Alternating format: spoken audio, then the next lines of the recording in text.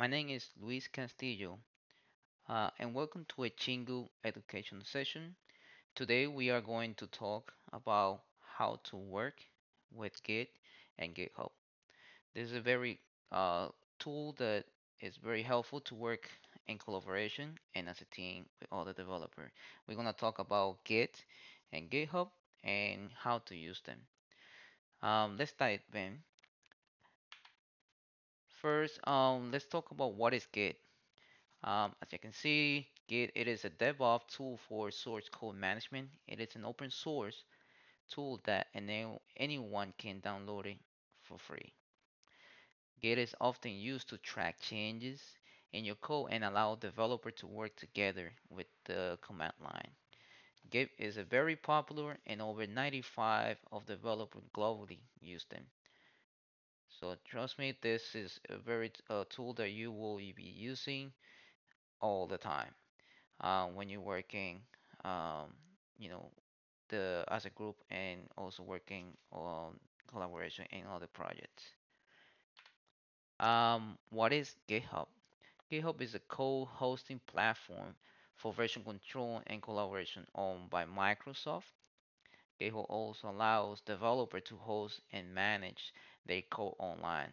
Developers use them to create projects like open source and also work as a team with multiple developers by creating repositories.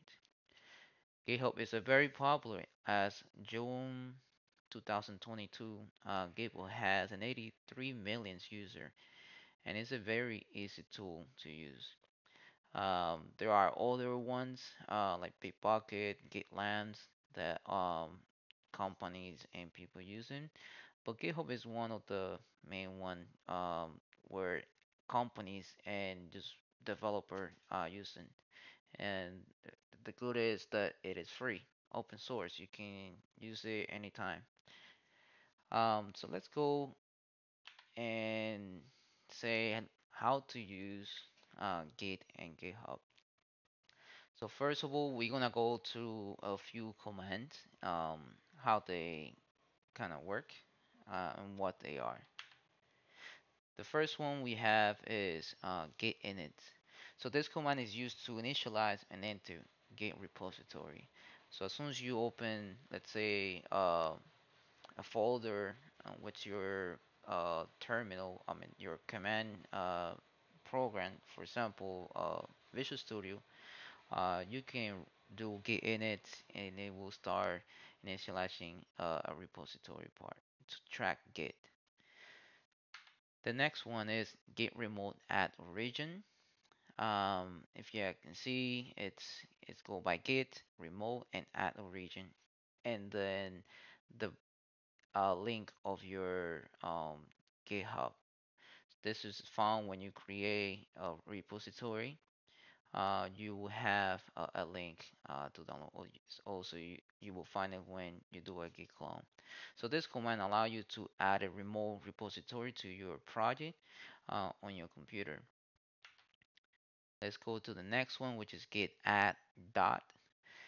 This command is used to add all your changes files to the state change. Every time you are making a code change on your code, you wanted to start basically doing git add dot. So that will the that it basically will add all the changes anywhere you made a change on any files.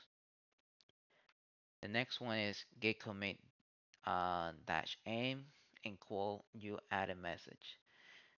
So this command allow you to commit all the stage files and messages for commit history. Note, if you start the message commit in the present tense, um, try to keep in the present tense. There is other debate that all the developer that you trying they do past tense, but I will say just do it whichever one you're more comfortable. Um, but the point over here, when the first part you do, there are steps. So you do git add, and then the follow command is something like this: git commit dash m, and you add a message about what you made on your code. The next command is a git push origin and the branch name. So this command is used to push all your commit files to your remote repository. The branch name is the branch where your code will be pushed. Mainly there is, let's say in GitHub, there is a branch called main by default. So let's say if you're working in your main branch, and you already finished your code, um, you want to push them. So the last commit code part here, they will do is git push origin, and you put the branch name. In case, let's say if you're working with the main, this will be git push origin main, and your code is gonna be pushed to your main branch. The following command here in Git, it will be git branch. This command allow you to use create a branch name on your local computer. So whenever you are working as a team with other developer, um, you need to work on your branch. And then how do you start this? Is with this command, git branch, and then you put your branch name. You can call the branch name whichever way name you want, but try to be consistent to what you're gonna be working on. Let's go into the next command. We do a git checkout branch name. This command allows you to switch from branch to branch. So the previous command git branch it allows you to create a branch. But doesn't basically, when you create a branch, you are not in the branch. So you need to go into your branch. And the way you go to your branch is by doing this command here. And you do git checkout. Let's say you create a previous branch, uppercase letter that you're working on. So you do something to get into that branch. It's git checkout, uppercase, and then you will find it, and then you get into it. The next one is git pull. This is a command is used to get your latest code from your remote repository. Note as well, this command execute two commands to get it under the hood. So this is a very common code that is gonna be used. So if you are working as a developer, with a team and you are working on a branch, try to do constantly a git pull so you can have your later branch. This will help you to not have merge conflict. So if you are working on a branch for 3 days, but all the developers are pushing already code to the repository, your branch is kind of behind. So the way you to get your branch up to date with the latest code is by doing git pull or git pull from the branch you want to get the code from. And like I say here, this command it does two commands under the hood, which is like git fetch to get uh, the branch from the remote, and then have your code available on the remote, but then you want to merge it. So git merge to your code and branch. So by just doing git pull, you are executing these two command under the hood. Let's go to the next ones. Okay, so this is the last one here.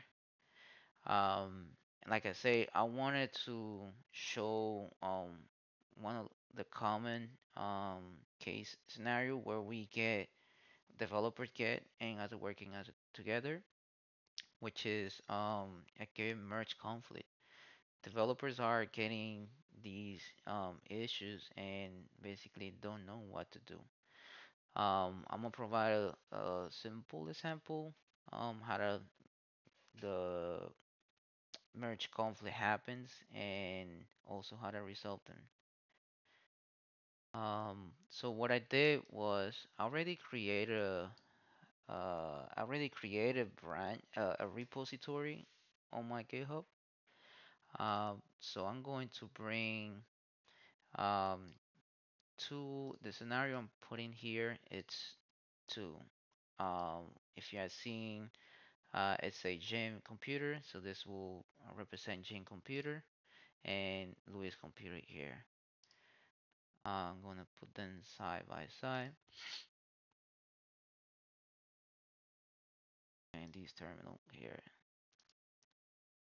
So as we talk, and there was one of the command that we present, in order to initialize that repo, in order to track those things, the command would do, it would be git init. So git init, it will automatically start tracking git, and you get this bunch of messages here. I'm gonna clear these part here. Also, let me see if I can zoom in a little bit and zoom in this a little bit here, so we can. So just pay attention. In this part, we have, this is two developer, kind of, let's say, just imagine two developer working as a team, and they are having, let's say, Jing is working here, so he already run git init to initialize that. Uh, Louis will also do that, and I'm gonna clear it to have this more clean, and try that here. So the next thing is, let's say Jane start working. Let me just start getting the template and things that it will have, as an example. So what I'm going to do is I'm going to add a file here. It's gonna call, I'm gonna call it index HTML, and then in this file I'm going to just create a boilerplate for HTML5, and it's very, this is how it look. I'm gonna call this part here Git and GitHub. Um, I will create an HTML, an H1 tag here, and I will call it hello world.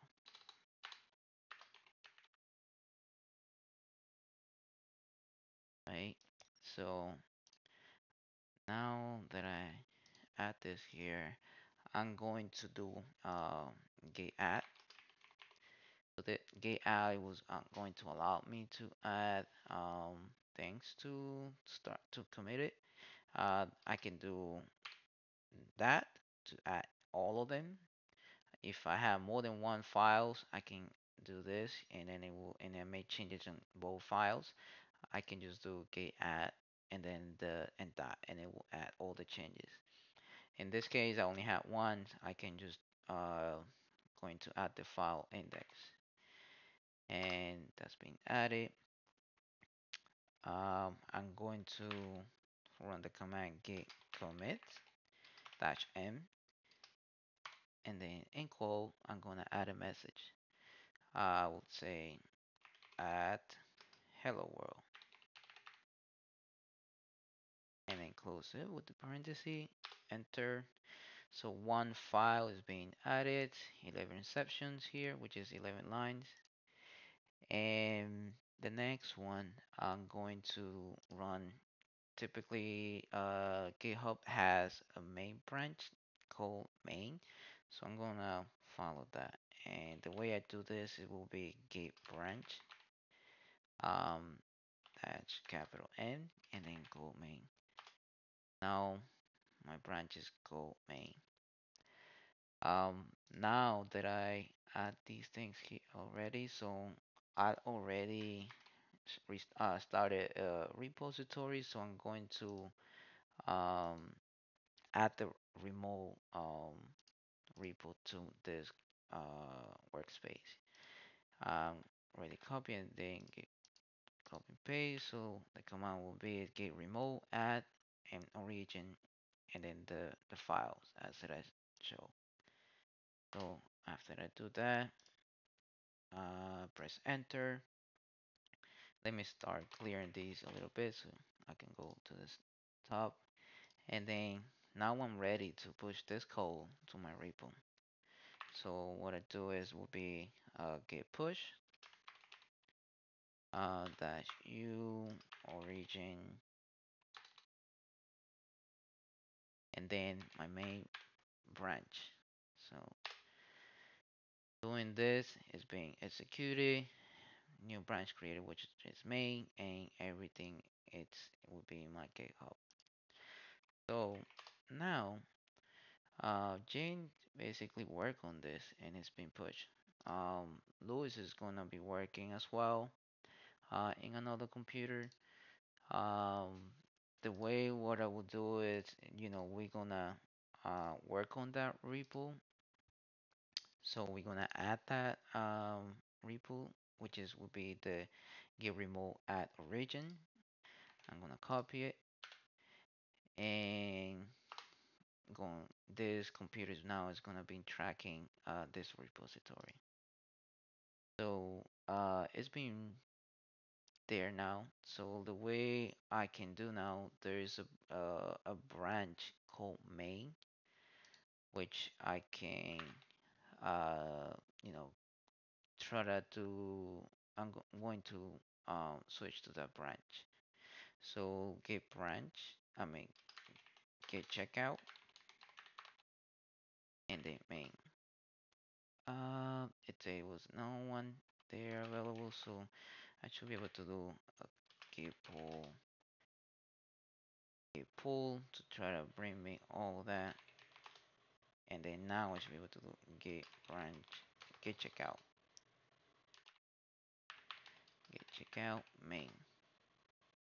Yes, now I switch to the branch that it was created by Luis, and it's now available. So if you had noticed, now the file that was in this computer here, it is here, and the same code it's also available here. So let's uh let's make a scenario here. So Jane, Luis, and James are working, and they are working in this branch, same branch, and then different files. And but what happens is that Jane came over here and say, okay, I'm gonna add a code change. So he did add, and we'll say he add in line 9. He can hit the space and then put Jane here. And Jane basically they get add, git commit, and he said he add Jane, right? Jane's still working on his code, but in the other computer, Louis also came here in the same line, and he add Louis. Same line, same part, and he also coming to git add, git commit, and add Louis. Louis basically made just a simple change, and he push it to the repository. So to do this, we do git push origin, and then we do main to read the branch. So that is being pushed now. So right now, um, let me clear this. If I do a git log, git log will help you to see what is on the branch and what is basically it has there. This was done by Jim, and the remote I had that. And now when Luis did git push origin main, the remote branch has this, which is the commit message at Luis, right? So this is what the branch has. Remember now, Jim is still working, and let's say days happens, they pass 2, 3, and he's still working on that branch. Um, and then also Jim made another. He's still continuing adding more code. Um, let's do now a p tag here. P tag message.